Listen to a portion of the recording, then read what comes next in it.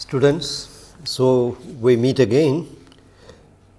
Once again we have a lecture on stress distribution in soils. This is the fourth in the series.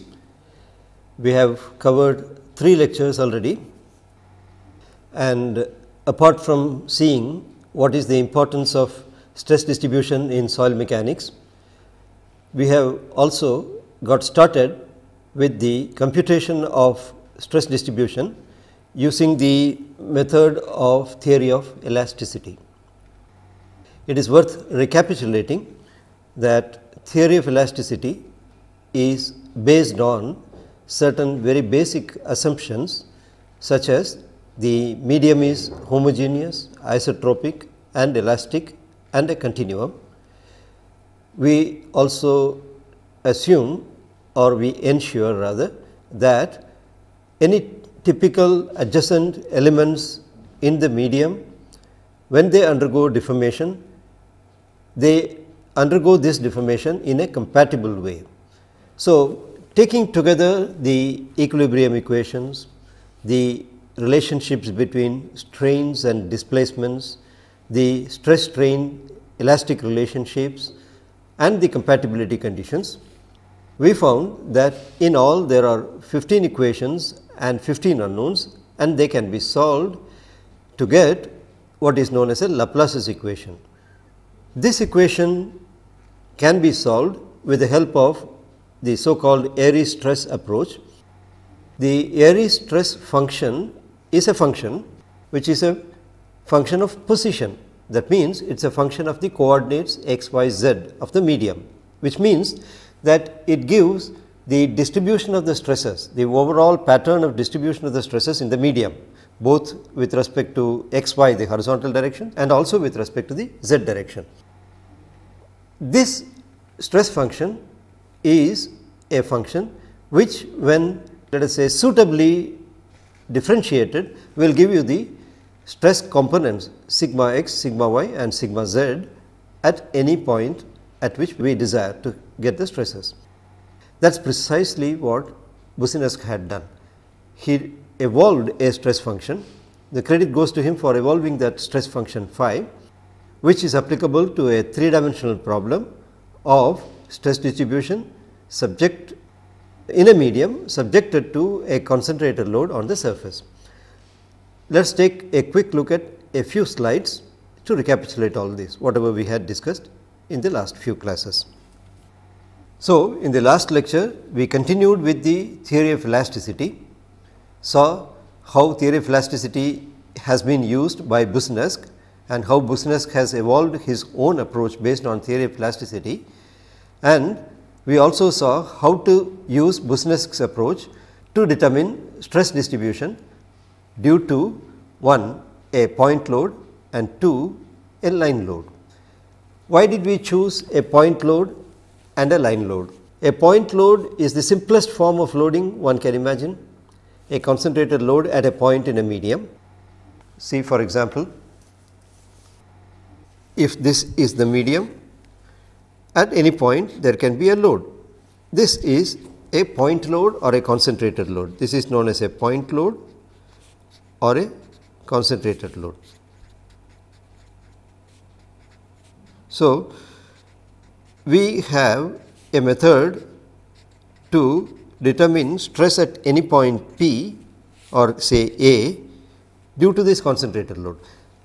In other words, if we have a number of concentrated loads and if we assume superposition to be valid, then we can find out at this point A the stress due to each one of these concentrated loads, which means in effect a line load.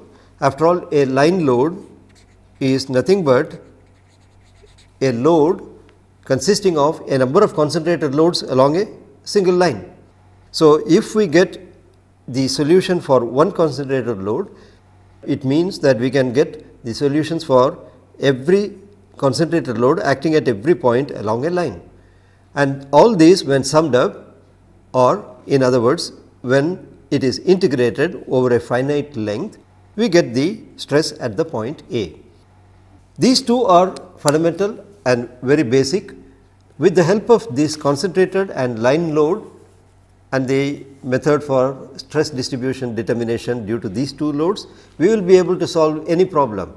Suppose we have a rectangular area which has got a uniformly distributed load, knowing the distribution due to a concentrated load or a line load, we can extrapolate it to a number of lines and cover the entire area. So, the stress distribution due to a uniformly distributed load over a large area can be calculated. If the area is circular, all that will happen is the pattern of summing up the effect, that is integrating, will change, but the basic principle, concept, the approach will still remain the same. So, once we know the stress distribution procedure for concentrated load and hence the line load, we can apply it to any area. And there are of course methods available to also tackle arbitrarily shaped areas.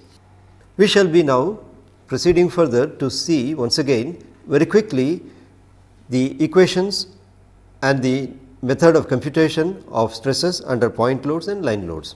In this lecture, we shall quickly take a look at the calculation of stresses due to a concentrated and line load, as I said just now, and then continue with application of those to a strip load, to a rectangular area, and 3 a circular area.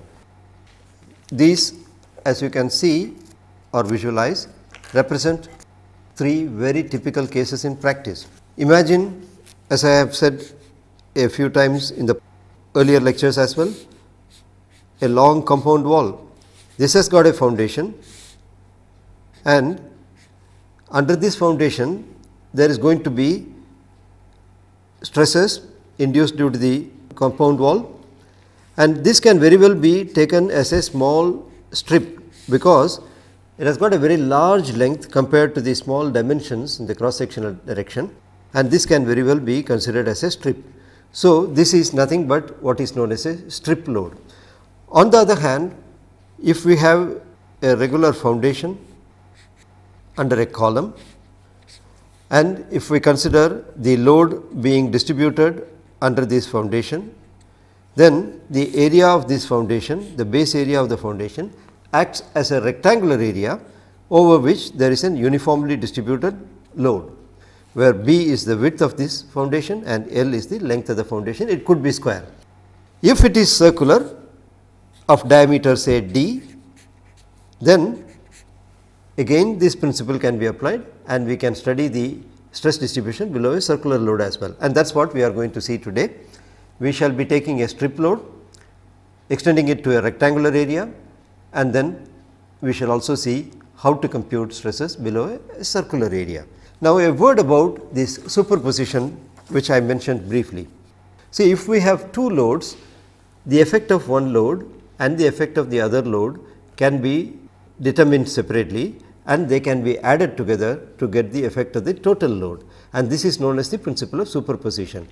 Let me just briefly explain why this is important and how this can be justified. Let us take the stress strain relationship for the soil below the foundation. Let us say it is linear, and in fact, if you look deep into the method that we have used, you will find that we have assumed the elastic properties E and nu to be constants, which means that this modulus E is a constant, or it implies that the stress strain relationship is linear, sigma E relationship is linear. Now, if this is linear, then this theory of elasticity that we have used is called generally as linear elasticity theory. Now, when we employ this theory of linear elasticity, then and only then the principle of superposition is valid. Imagine we are applying a load or a corresponding stress, say, which we can call as P1. This stress P1 is going to produce a strain, let us say, that is E epsilon 1.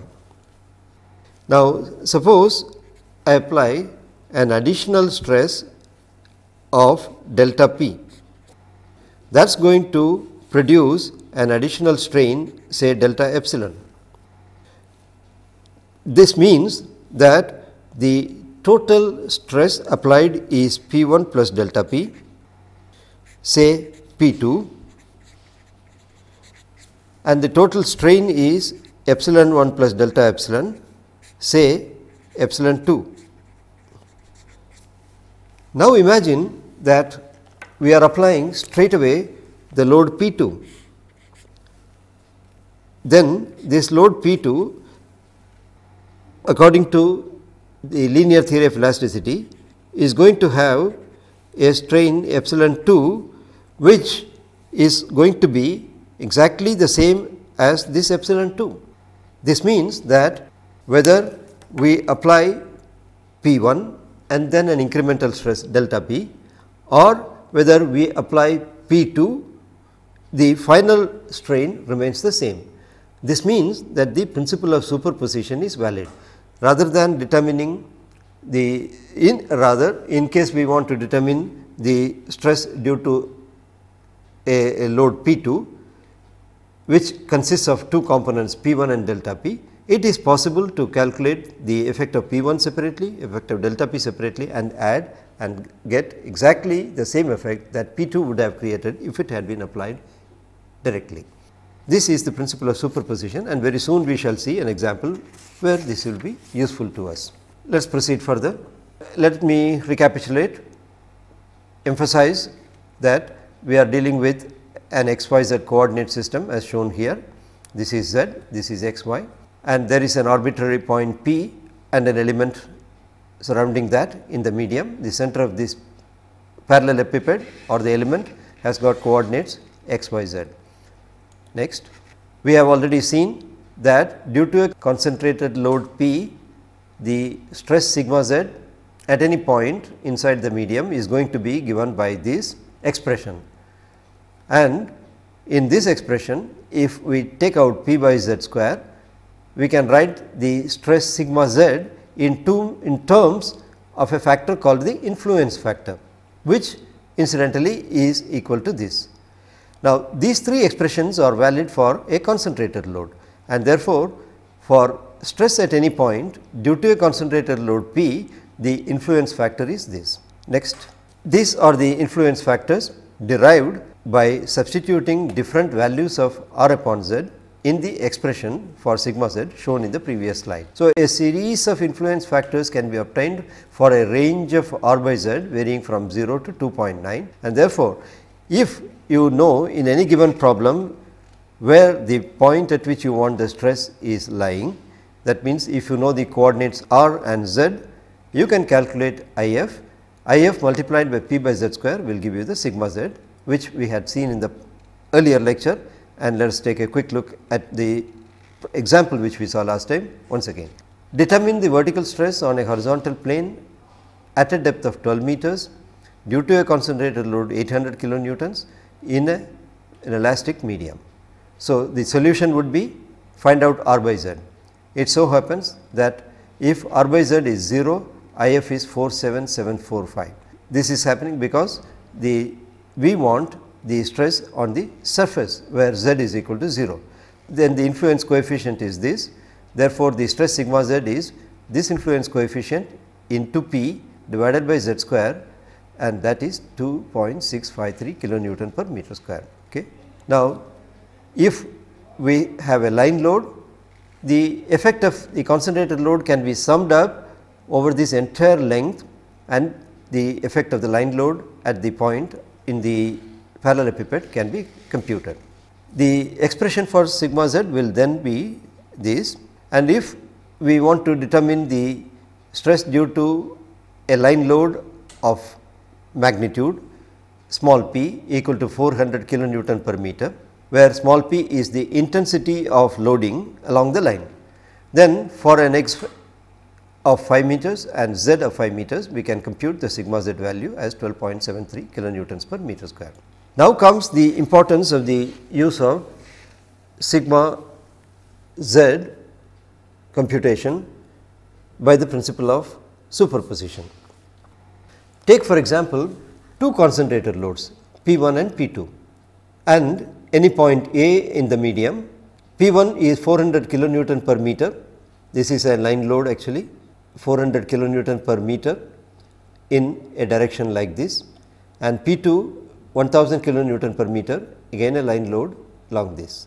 So, we will compute the stress due to two line loads at a point A, which is at a distance of 10 meters horizontally from the load P1 and 5 meters horizontally from the load P2 and at a depth of 5 meters. Proceeding further, what we will do is we will compute the stress due to each load separately and apply the principle of superposition. Okay. Suppose we take the first load. The first load is P1. We know its magnitude. We know the magnitude in the sense the intensity of loading. We know the point A, its coordinates, and therefore, we can use the formula which we saw 2 slides earlier for computing sigma z due to a line load at any depth and the corresponding influence factor. We can find, if we apply that principle, that the stress due to P1 in this slide is sigma z due to P1 at the point A will be this. If I substitute the value of P1, which is 400 kilonewton per meter, and if I substitute the values of z and x, where z is 5 meters and x is 10 meters, I will find that sigma z due to P1 is 2.037 kilonewton per meter square. Take now for example, the second load. If the second load is 1000 kilonewton per meter, and if the point A with respect to this load is at 5 meters horizontally and 5 meters deep, then the stress due to P2 sigma z P2 will be given by a similar formula, where now we will have the load P2 and the coordinates x and z equal to 5 and 5 respectively.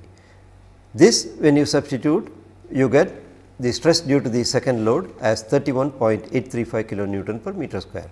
Now, since principle of superposition is justifiable because of the approach being a linear theory of elasticity approach, we can get the total stress as the sum of these two stresses, which is equal to the stress sigma z at the point A, and that is 33.872 kilonewton per meter square.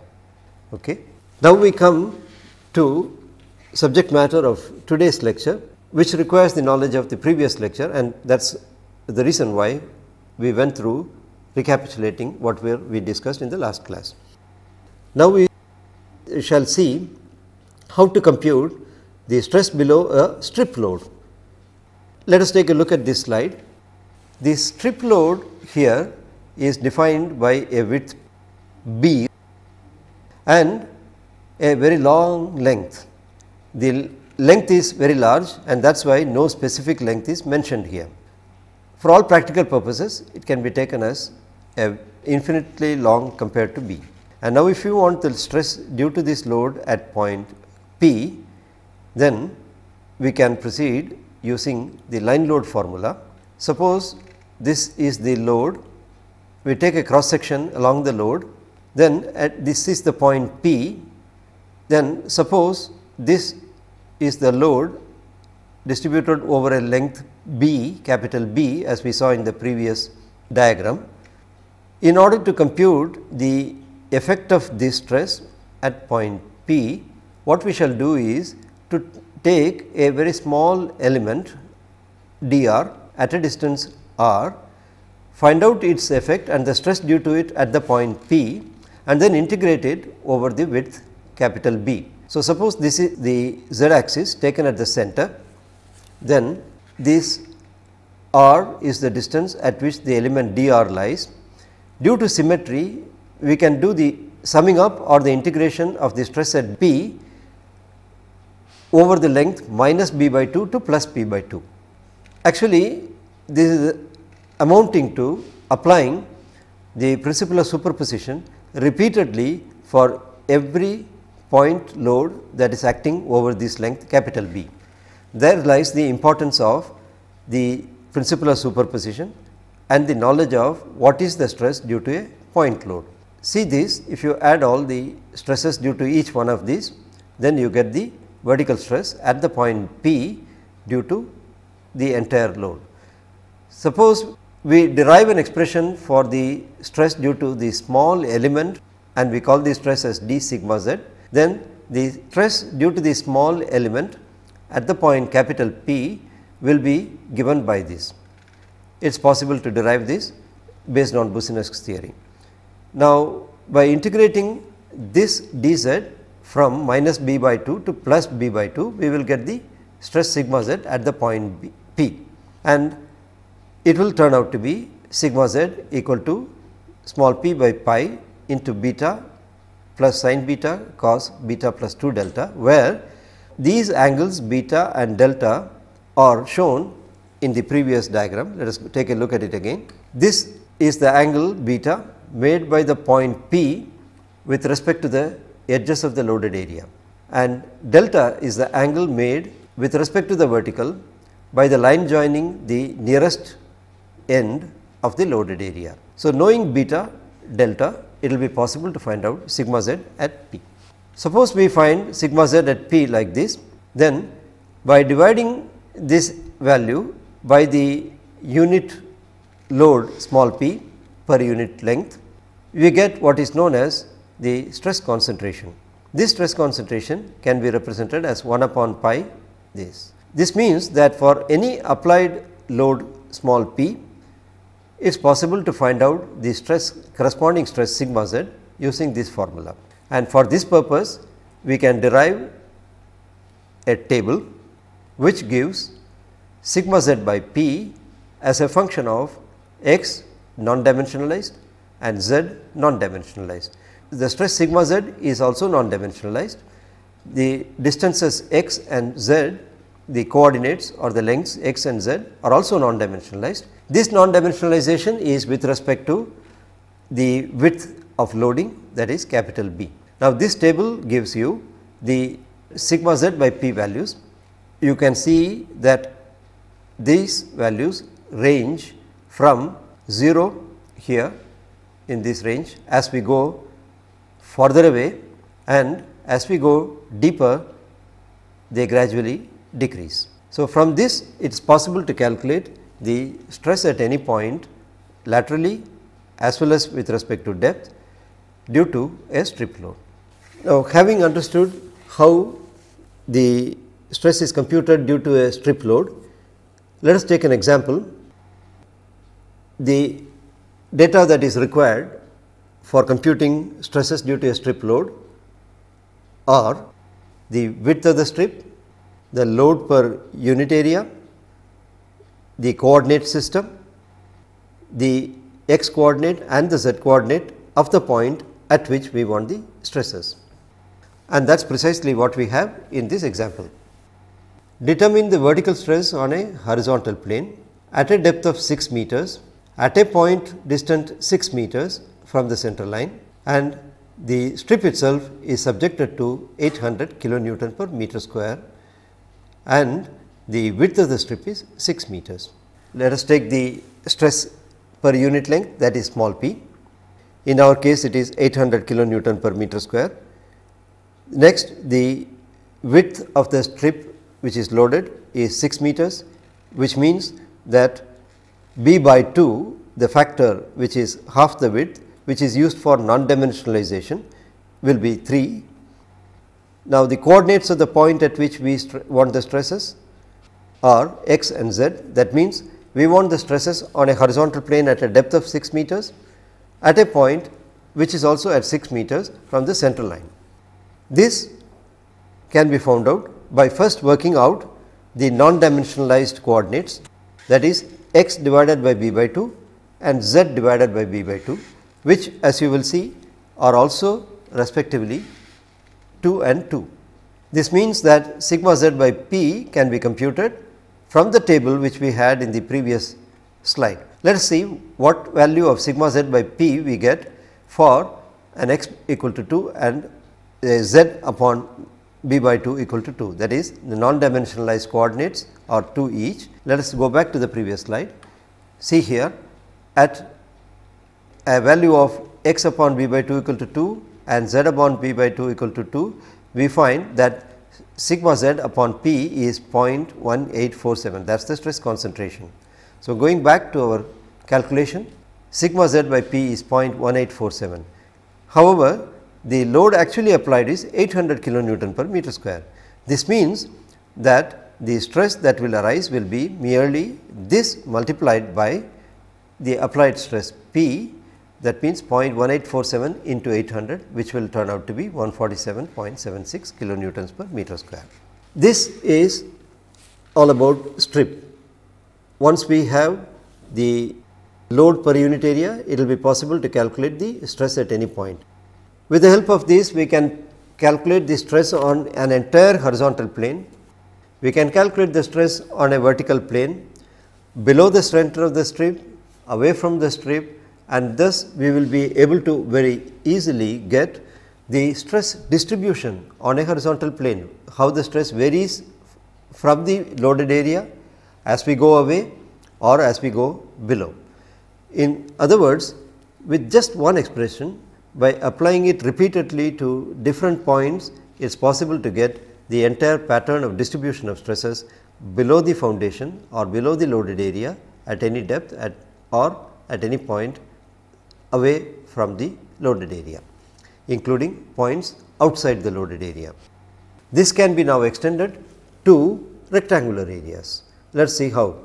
This slide shows a typical rectangular area. This is the x coordinate, this is the y coordinate, this is the rectangular loaded area. The dimensions of the loaded area are L and B, L in the direction x and B in the direction y. In order to compute the stress due to this loaded area at any point at depth, we assume uniform distribution of the load above. All these yellow lines indicate a uniformly distributed load over the entire rectangular area. Well, there are two approaches to this problem. Now, we can divide the rectangular area into a number of strips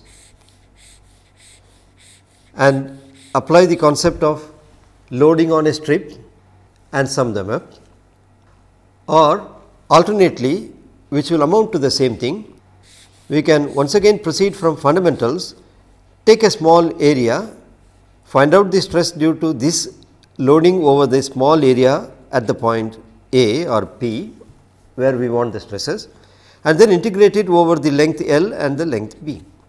This latter one, this approach is what has been preferred, and expressions have been derived already. Very well known expressions are already available based on theory of elasticity to compute the stress at any point A due to uniformly distributed load over this entire area.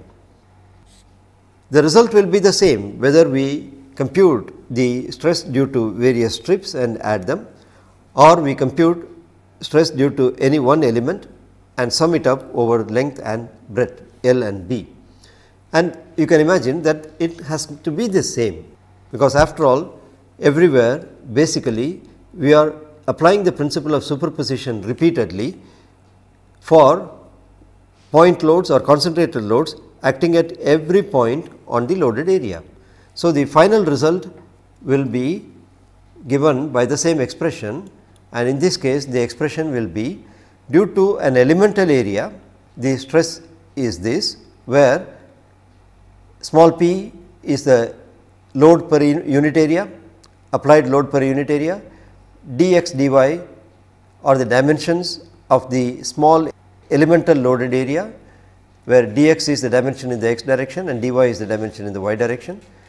Z is the depth at which we desire to have the stress, x and y are the other coordinates.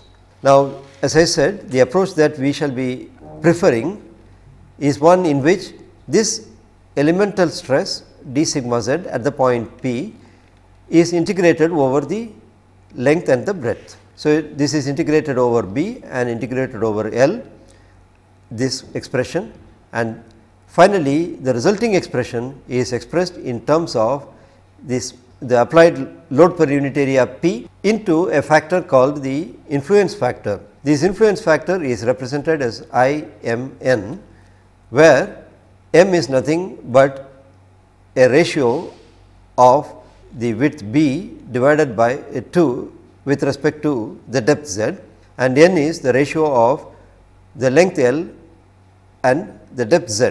Once again non-dimensionalization. This influence factor by definition, as we had seen in the earlier case also, is nothing but the stress that is arising due to applied load, unit applied load. So, if the influence factor is multiplied by the actual applied load, we get the stress due to the applied load P. And this influence factor is called as IMN, because we are now dealing with influence factor over an area or for stresses over a rectangular area. Since the rectangular area has two dimensions which are unequal, the corresponding non-dimensionalized dimensions at every depth z will also be 2 in number, m and n, and therefore, influence coefficient will depend upon the value of m and the value of n, and therefore, it is denoted as IMN and will vary as m and n vary. If we plot that expression PIMN, whatever expression we have derived PIMN, in this suppose we take P as unit load, we take the influence coefficient IMN, calculate it for several dimensions L and B of typical rectangular areas, then we get a complete range of influence coefficients and a graph with the help of which, rather than computing every time the influence coefficient, we can merely measure it off from the graph. See, for example, previous slide once again. See, this previous slide indicates that this influence coefficient IMN is nothing but integration with small p, which is a constant, taken outside. That means, the influence factor IMN is nothing but the double integral of 3 into z cube dx dy by 2 pi into this. This entire integration operation can be considerably simplified, can be used repeatedly if we can develop non-dimensional charts in advance, and that is what we are having in the next slide. In this slide, we are having non-dimensionalized charts which will give the influence factors for different values of dimensions of the loaded area and depth. Suppose the longitudinal dimension is expressed as m times the depth, where z is the depth, and the dimension in the lateral direction is n into z. Then if you look at this graph, we have m along the x axis, we have the influence factors along the y axis, and all these yellow lines here, they are all plotted for different values of n. So, if I know m and if I know n, I can read off from this graph the corresponding influence factor, and the influence factor multiplied by the applied load per unit area small p will give you the stress at this point A. Now, we have several points under this loaded area, all of them at the depth say z. Then for which point shall we compute the influence factors? It is found convenient to develop influence factor charts for a point such as A below the corner of the loaded area, and that is precisely what is used to compute stress below any point below the loaded area. If we know the stress at any point below the corner, it is found that it can be used again and again to compute the stress at any other point below the loaded area. Let us see how. Take this loaded area x y. This is the loaded area x y. This loaded area x y is like this, where this length is L, this length is B. Then suppose I want the stress at a point A below this corner. I can directly use the influence coefficients chart which we saw in the previous slide, because they have been derived specifically for computing stress below a corner. Now, if I want the stress below, let us say, any other point,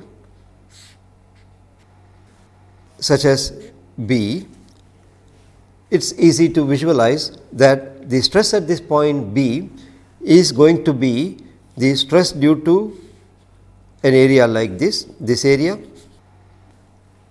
due to the remaining area here, this, and also due to this, and finally this. In other words, I have divided this into 4 smaller areas, 1, 2, 3 and 4 as shown in the slide here. Once I divide the given area into 4 parts 1, 2, 3 and 4, in this diagram they are shown as equal areas, but in general they need not be equal either. Once I divide the area into 4 parts, then suppose this is the point below which I want the stresses, say that is at point B, then B happens to be at the corner of area 1, at the corner of area 2, and also similarly at the corner of area 3 and area 4. It is just that it is at a different corner of each one of these loaded areas. So, if I want the stress at this corner of area 1, I shall appropriately choose M and N. See for example, the previous slide once again. You find here by definition in this sketch, if the point A is below this corner, then this dimension is M, this dimension is N. If we apply that concept to area 1 here, then this dimension is going to be the dimension M z, and this direction is going to be the dimension N z. If I extend this to area 2 happens to be identical to the definition sketch in the slide, and that means this dimension is going to be M z and this dimension is going to be N z. We can extrapolate this, we can apply this same concept or same principle to the other 2 areas and compute the stress repeatedly due to each one of these rectangular areas at one of their corners. And then we have been using theory of linear elasticity, and therefore, the principle of superposition is going to be valid. All that we need to do now is, having calculated the stress at point B due to each one of these loaded areas, we simply sum them up to get the stress at B due to the entire loaded area. It so happens that we have assumed uniform loading over the entire area, but suppose the loading also varies, we can apply different loading intensities to each one of these rectangular areas. But we must remember that within any one rectangle, the intensity of loading has to remain same, because the formulae that we are applying are all meant for uniform loading. That means, now for this area 1, the intensity could be different in principle from the intensity in this area P2, this is P1. However, it does not affect the method of computation, the method of computation remains same, is just that we shall be having different intensities to deal with in each one of these loaded areas, and the influence factor multiplied by the corresponding intensity of loading will give us the stresses at the point B. So, this diagram which we have already seen tells us the principle behind computation of stress at any point beneath the loaded area based on the stress computed at one of the corners of any one of these loaded areas. Now comes the extension of this principle to circular areas. It is not uncommon to find circular foundations. Where do we find circular foundations? Where we have pillars which are circular in shape, it is good to have circular foundations. We have bridges, we have even buildings or structures which all have, let us say, possibility of having a circular shape. A water tank, for example, could be circular in shape. It will have a few columns, and it is possible to use circular foundations for these columns. And these circular foundations will also be amenable to computation of stresses by the same principles that we have been using all this time. For example, what we have been doing all this while was, whenever we wanted to compute stresses beneath an area, we took an elemental area. Within that small elemental area, the applied load intensity is constant, and by using the concept of stress beneath a very small loaded area, which is as good as a point load, we now take the expression for that loaded area and integrate it over the dimensions of the loaded area. So, we now can do the same thing with a circular area as well. Look at this circular area, it has got a radius capital R, it has an uniformly distributed load, again denoted by small p in kilonewtons per meter square, let us say, and we want the stress at any point A. This point A in general could be anywhere beneath the loaded area, but in this particular diagram I have chosen the point directly beneath the center. This is the radius capital R. In order to find out the stress due to this loaded area, we take a small elemental area here at an angle, or rather at a distance small r with a width dr, and having a length given by r d theta. This area will impose a stress over the point A, which will be given by an expression shown in the next slide.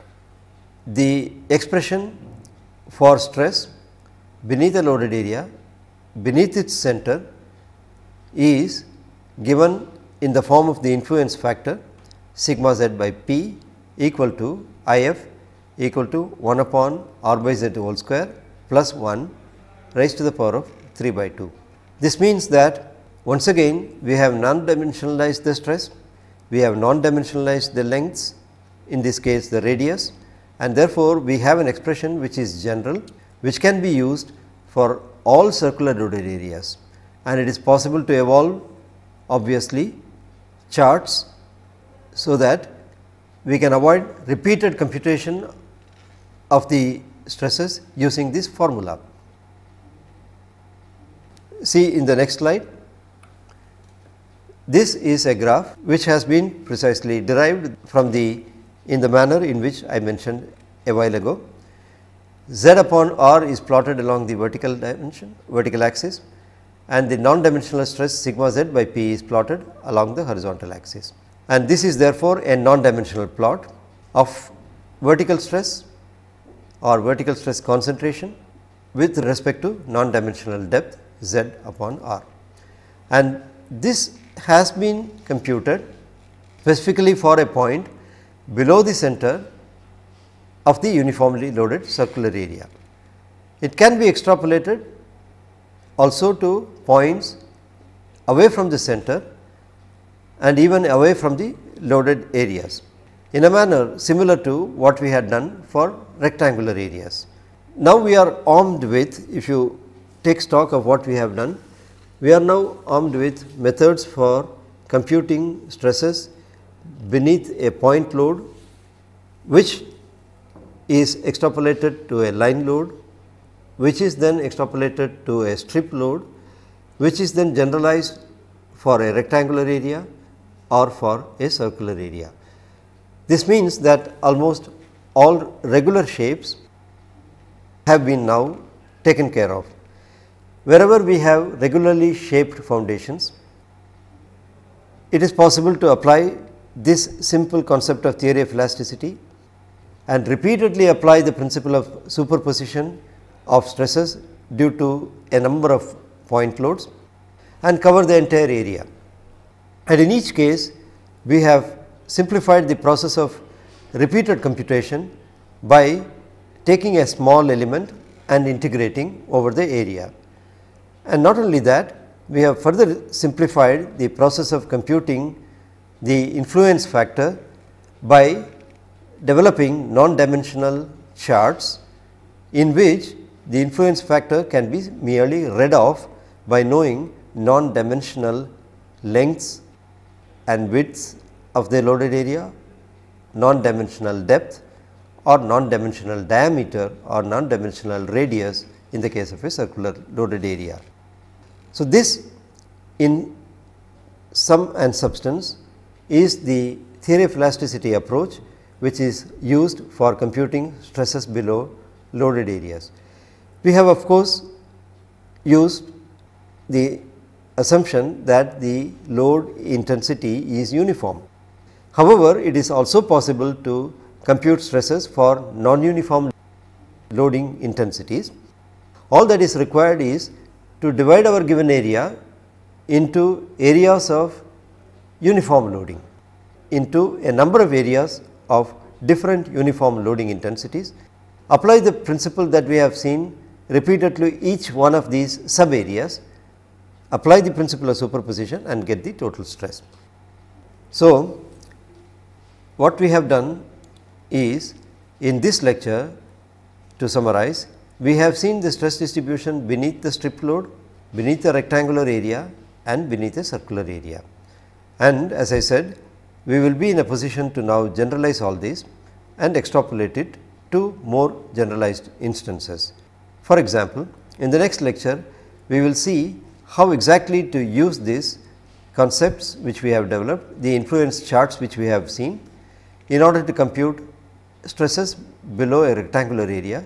We will see a number of examples of different types of loadings or different types of loading intensities, uniform and non-uniform, of examples of computing stresses beneath or at points which need not necessarily be located below the corners of the rectangular area. We will extrapolate all those methods to circular areas, and then finally, we will see how best we can calculate the stress beneath an area of any arbitrary shape. We will see, as I said, a number of numerical examples as well in order to reinforce the understanding of the methods that we have used. So, with this I conclude today's lecture. I have necessarily gone into detailed explanation of the procedure. I have gone into detailed explanation of the principle of superposition and the concept that has been used in the computation of the stresses beneath each one of these areas. This is basic to computation of the stresses in any generalized situation, such as loading below an arbitrarily shaped area.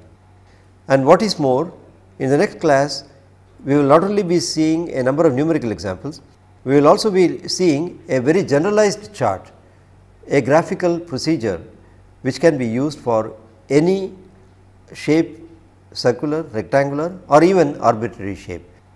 Now, the understanding that we have developed in today's lecture is very essential to understand how that chart has been developed. In fact, that chart has been developed by a person by name Newmark, an engineer by name Newmark, whose name I have mentioned in one of the earlier lectures. So, with this I will conclude today's lecture. Thank you.